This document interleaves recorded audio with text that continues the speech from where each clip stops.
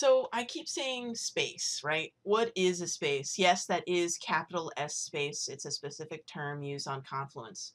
A space on Confluence means a self-contained area for a specific project or part of a project. It has its own internal links, and all pages within that space must be uniquely named. So in Kuali Student Doc space, all the pages have to have their own name. You can't have Kuali Student Documentation Home 3 times. That's how the unique identifier that the wiki uses to label pages. So if you're confused about where you are on Confluence, you want a good roadmap for the student pages, let me pull this up for you.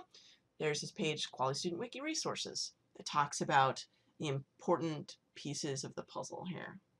So I'll include that link on the video. So where are these spaces for Kuali Student and what do they all mean? Let's go back to the dashboard. It's a good place to start as any. You can also reach the spaces through the Spaces button or the Space directory. You can see I've favorited 3 spaces. You favorite something by clicking on the star next to the name. The Kuali Foundation space, the Kuali Student space, and the Kuali Student Documentation space. So first, the Kuali Foundation space is maintained by the guys over at help@kuali.org. It's filled with important Kuali-wide information, especially regarding the tool set. So here.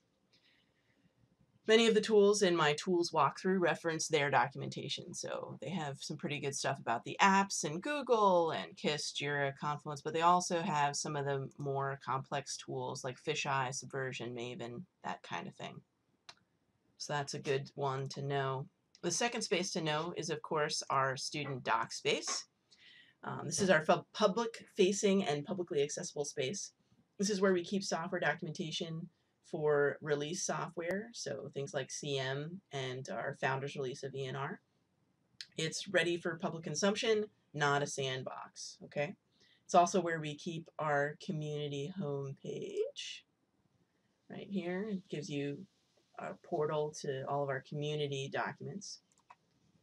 You might also recognize this is where we keep our training materials. You should be pretty familiar with those pages by now. And then, of course, finally, our student space, not student doc, student, is where we keep the majority of our project resources on the wiki.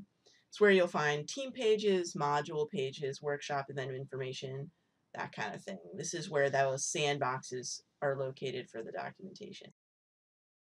It might take you a while to dive into the full depth and breadth of the space, but your buddy's there to help you take hold of it. We've also developed a few scavenger hunts to help you get familiar with these spaces, especially if you're on the analysis side of things. But, you know, especially important, make sure you can find your team page on the wiki. Again, if you're having trouble, your buddy should be able to show you where to go. You know, if you're on the black team, for example, it's right here. There's also some old spaces in Confluence. It's what's called the archive spaces.